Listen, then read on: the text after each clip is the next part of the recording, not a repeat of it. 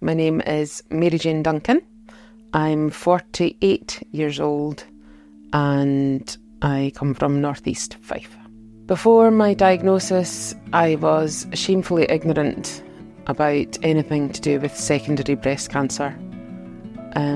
Cancer's been quite prevalent in our family history, and yet I didn't have any understanding of what it meant. I didn't appreciate there was different stages, and I didn't appreciate what the different stages meant to different diagnosis.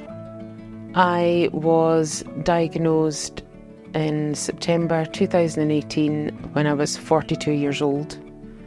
At that time, my children were 15, 12 and 10 years old, and I ran my own business. I had a very busy cafe that we'd been running for years prior to that, and it came as a complete shock, a complete bolt out of the blue. The only indication we had was I was maybe slightly tired, but that could come from being a mother of 3 children or being self-employed. It could have been for any reason. I went to my GP because I was concerned about a lump that I'd found in my left breast that ironically I'd ignored because I was too busy dealing with everything else.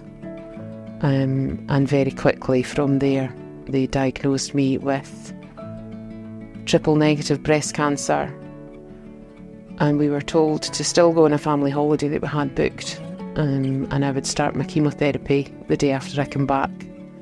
And when I came back to go for my initial chemotherapy, it was cancelled because while I was away, the scan results had shown that it was more serious. I was actually diagnosed with secondary breast cancer de novo, so right from the very beginning it had already spread. Secondary breast cancer for us has been a massive learning curve. There's been a lot of information right from the very beginning, which has been quite difficult to take in, but we've dealt with it as a family. We don't hide information from our children regardless of their age. We have been exceptionally lucky with my treatment, and we've involved them at every stage. If they've wanted to know stuff, we've told them. When thinking about secondary breast cancer, changes that could be made that would have helped me, there's quite a lot of information given right at the very beginning when you're already spiralling.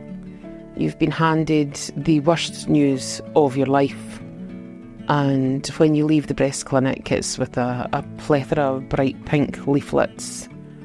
There's quite a lot of waiting, which is okay, and then when things happen, they happen very quickly. One of the things that I found very helpful was to have approachable staff who are able to answer questions directly, and with care enough to tell us exactly what's coming. I think there's a lack of resources and facilities for children. We searched for things to help our 3 girls who are now young adults, and I don't feel they've had any support other than what we've been able to provide, especially now when it's more appropriate for them to find information online, and it's easier for them to do that than to ask someone, because they don't have the same access to the medical professionals that we do.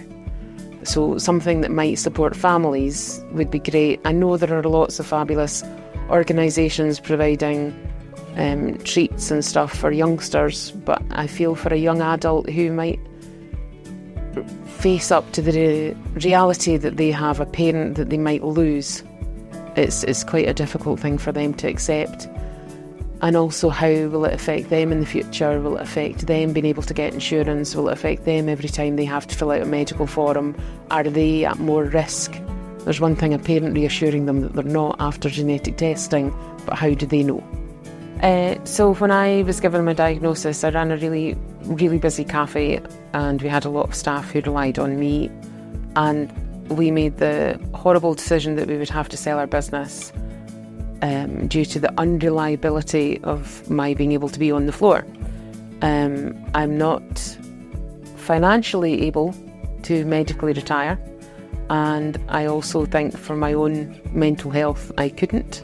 So I decided to retrain and went back to college and studied and achieved an HNC in professional writing. I write for 2 national newspapers, and I have my Substack with 2 friends, and I also do some consultancy work. All of this can be done a lot more easily because I can do it on my terms, and I can take on work when I'm feeling well enough to do it, and I don't feel I'm letting anybody down if I do need a day where I'm just in a heap on the couch doing nothing. So looking ahead, I'm hoping to keep as well as possible for as long as possible.